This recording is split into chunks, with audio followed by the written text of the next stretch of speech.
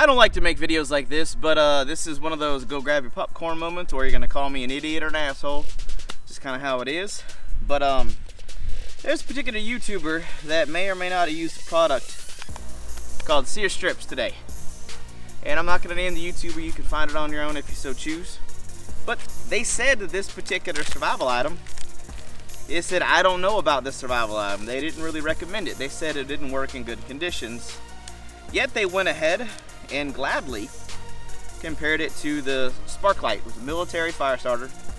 Everyone knows this one. I'm not bashing this in any way, shape, or form, but this particular YouTuber basically took a product that, whether they understood or not, was highly recommended on my channel. I have tested the ever-loving bejesus out of this thing, and I've taken it on God knows how many camping trips, and I would trust this with my life. If I actually take out my wallet, which is my new EDC wallet, these Sere strips are right there in my wallet.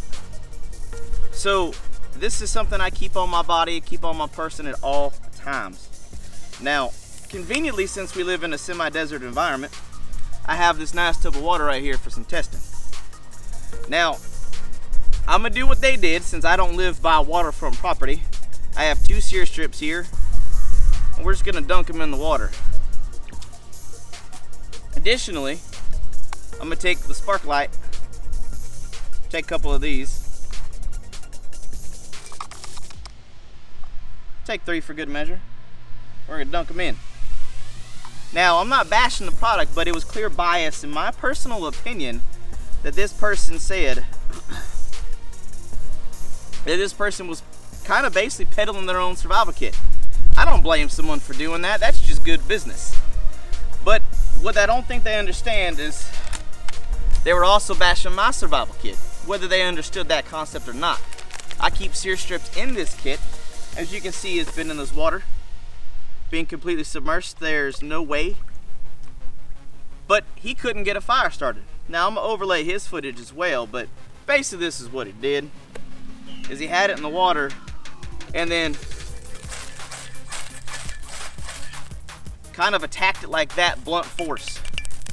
I mean, even a naval general will tell you don't tap the broadside of a ship kind of like that, I guess. So what we're gonna do is with this same wet strip, we're gonna do something that I learned in the Boy Scouts, in the military, a bunch of different places like that.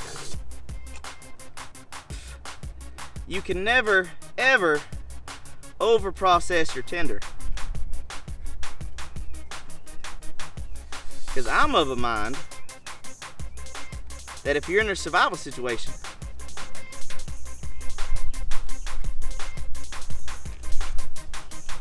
you need to be able to get a fire started no matter what, right?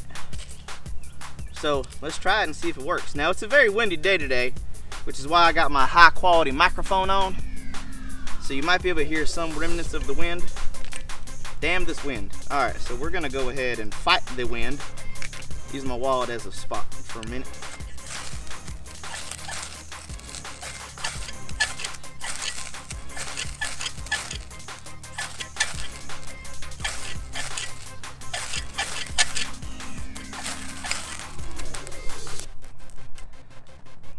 Well, isn't that convenient?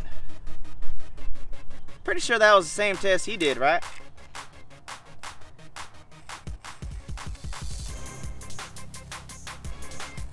Couldn't get it started, huh? Now, I'm not saying they're a bad YouTuber or don't know what they're doing, but when you're purposely trying to bash a product that I push myself and I recommend wholeheartedly to my subscribers, make sure that you're not being a blithering idiot and not doing it the worst way possible. Oh, before I forget, we got the Sparklight quick tender tabs. We'll go ahead and fluff these up real quick. This wind is horrendous today. I'll use a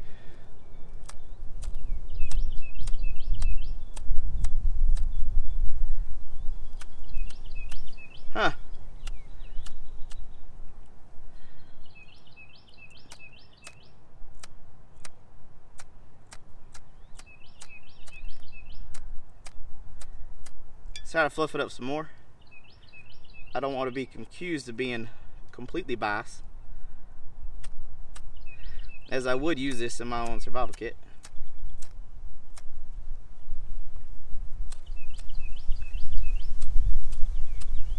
Huh. Interesting.